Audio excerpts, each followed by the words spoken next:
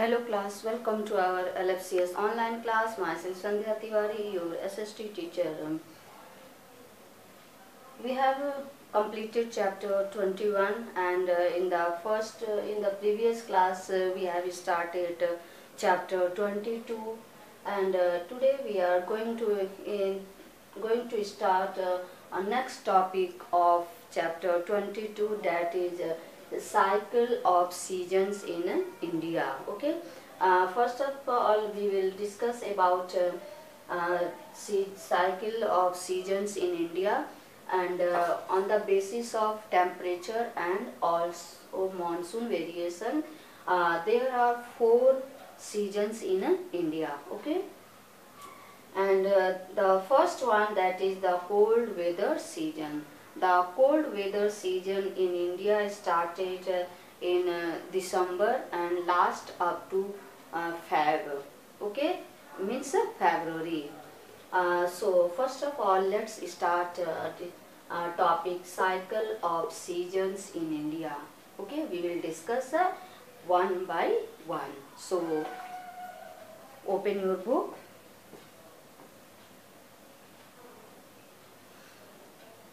Cycle of seasons in India. On the basis of temperature and monsoon variations, there are 4 seasons in India. किस base पर India में हमने 4 season को divide किया है? Temperature के बेस पर और मॉनसून के जो वेरिएशंस है उसके बेस पर. First one, the cold weather season. पहला कौन सा है? The cold weather season. Okay, the cold weather season starts in India in early December and last up to फरवरी. हमारे यहाँ जो इंडिया में जो कोल्ड वेदर सीजन है कब स्टार्ट होता है? कब? अर्ली दिसंबर में. अभी स्टार्ट होने वाला है ना 1 मंथ के बाद. और लास्ट कब तक रहता है? लास्ट अप टू फरवरी. फरवरी तक लास्टिंग करता है. आप देखते हैं ना कि ठंडक, बहुत कड़ाके की ठंडक पड़ती है दिसंबर के स्टार्टिंग में और लगभग आपका फरवरी तक ठंडक रहती है. जनवरी and February are the coldest months. और इन महीनों में जो दिसंबर, जनवरी, फरवरी के बीच में जो सबसे कोल्डेस्ट मंथ होता है वो जनवरी और फरवरी होता है. ठीक है, कौन सा महीना बहुत ज़्यादा ठंडक होती है? जनवरी and February are the coldest months. The temperature remains cool and dry, and then after temperature remains cool and dry. It is cool because the sun's rays do not fall directly. ऐसा क्यों होता है? क्योंकि जो सन की raise होती है, जो उसकी जो आप देखते हैं ना लाइट होती है, जो रेज रोशनी होती है, वो कहाँ पड़ता है? Do not fall directly. वो डायरेक्टली फॉल नहीं होता है. It is cool. ये ठंडा क्यों होता है? बिकॉज सन की जो रोशनी होती है वो डायरेक्टली नहीं पड़ती है. Okay, the atmosphere is dry. Atmosphere dry होता है क्यों? Because the winds blow from. ऐसा क्यों होता है? एटमॉस्फेयर ड्राई क्यों होता है? क्योंकि जो हवा है वो क्या होती है? Winds blow from land and have no moisture. हवा कहाँ से चलती है? लैंड से, जिसके पास मॉइस्चर नहीं होती है. लैंड से हवा चलती है, उसके बाद से मॉइस्चर उसकी नहीं होती है. Okay, the atmosphere is dry. Atmosphere dry क्यों होता है? Because the wind blow from land. Because the wind blow from कहाँ से? फ्रॉम लैंड एंड हैव, फिर उसके बाद से हैव नो मॉइस्चर, उसके पास मॉइस्चर नहीं होता है. Got it? Yes. The temperature decreases from south to north, and also the temperature started to decrease. Temperature कम होना शुरू हो जाता है. From where? From south to north. The temperature started to decrease from south to north. It varies from where 10 degree to 25 degree Celsius. यहाँ पे कितना अंतर होता है 10 degree Celsius to 25 degree Celsius. Temperature is between 10 degree Celsius to 15 degree Celsius in the northern India। और northern India में temperature कितना होता है 10 डिग्री सेल्सियस से लेकर के 15 डिग्री सेल्सियस तक, ठीक। And about 25 degree Celsius in the southern India. और उस समय साउथ इंडिया का टेम्परेचर कितना होता है 25 डिग्री सेल्सियस, ठीक। During winter, the northeast monsoon winds blew over India। और क्या होता है जो ड्यूरिंग विंटर सीजन में जो कि नॉर्थ ईस्ट मानसून है किसके ऊपर से होकर के गुजरता है हमारे इंडिया के ऊपर से होकर के गुजरता है, ठीक। क्या चीज है during winter the north east monsoon, जो नॉर्थ ईस्ट मानसून है वो हमारे इंडिया के ऊपर से होकर के ब्लो करता है, ठीक। A high temperature area develops. और उस समय जो हाई प्रेशर एरिया डेवलप होता है in from where in the northern plains. कहाँ पर हाई प्रेशर एरिया डेवलप होता है in the northern plains.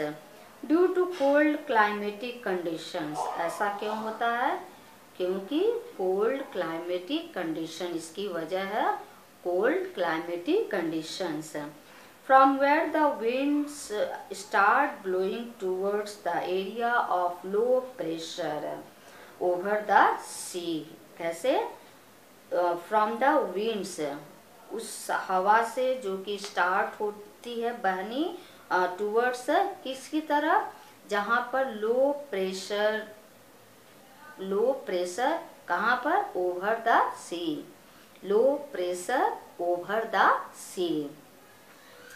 While passing over the bay of Bengal. जब सी है ना बे ऑफ बंगाल में जो सी, जब बे ऑफ बंगाल से होकर जब गुजरती है while passing over the bay of Bengal they pick up moisture. जब बे ऑफ बंगाल से होकर के गुजरती है तो वो अपने साथ क्या लेकर के जाती है मॉइस्चर पिकअप करती है, लेती है, मॉइस्चर लेती है।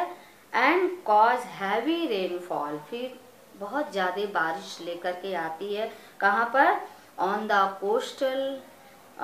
The coast of Tamil Nadu during this season. और इस सीजन में कहाँ ठंडी के दिनों में कहाँ पर बारिश होती है इन तमिलनाडु।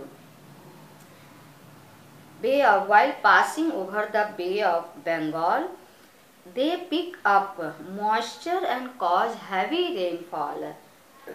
बे ऑफ बंगाल से होते हुए जब गुजरती है तो उसी समय अपने साथ मॉइस्चर लेकर के जाती है और वही उसी मॉइस्चर से वो हैवी रेनफॉल होता है जो कि आपके जो कौन सा कोस्ट है तमिलनाडु कोस्ट।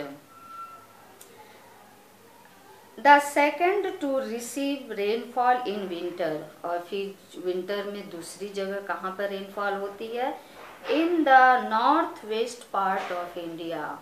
कौन से पार्ट में north west part of India. It receives rainfall from the western disturbance. और ये किसकी वजह से रेनफॉल होती है it receives rainfall from where from the western disturbance. Western disturbance is an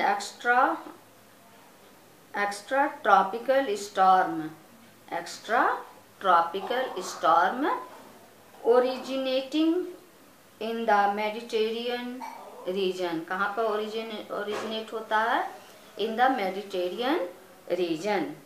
Winds originating from the Mediterranean Sea and passing over Iran and Pakistan. और wind जो originate होती है और कहाँ से पास होती है over Iran and Pakistan. Reach the north west part of India. और ये कहाँ पहुँचती है north west part of our country. The western disturbances are generally followed by cold waves.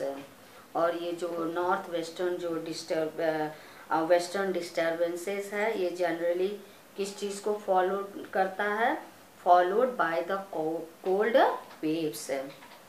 Thus only 2 parts of India receive rainfall in winter. इसलिए आपने देखा होगा कि इंडिया में 2 भागों में इन दिनों में बारिश होती है. कौन कौन सा है?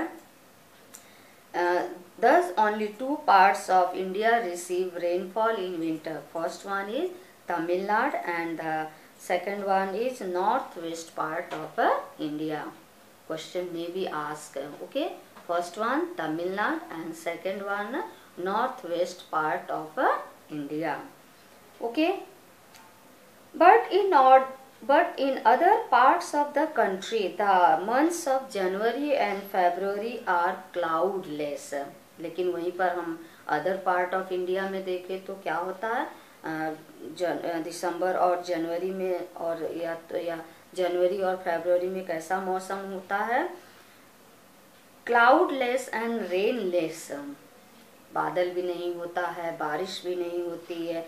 And the weather is pleasant with clear sky. Weather भी बहुत प्लेजेंट होता है, सुहावना होता है और स्काई भी क्लियर होती है. Bright sunshine. और सनशाइन भी कैसी होती है? एकदम ब्राइट होती है. The days are somewhat warm while the nights are cold. Day कैसा होता है? थोड़ी सी गर्माहट होती है लेकिन रात बहुत ठंड होती है. ठीक है, आप सबने इस चीज़ को महसूस किया होगा. Okay, so today only this much. Let's see your homework. Learn exercise C of chapter 28. Okay बेटा, थैंक यू.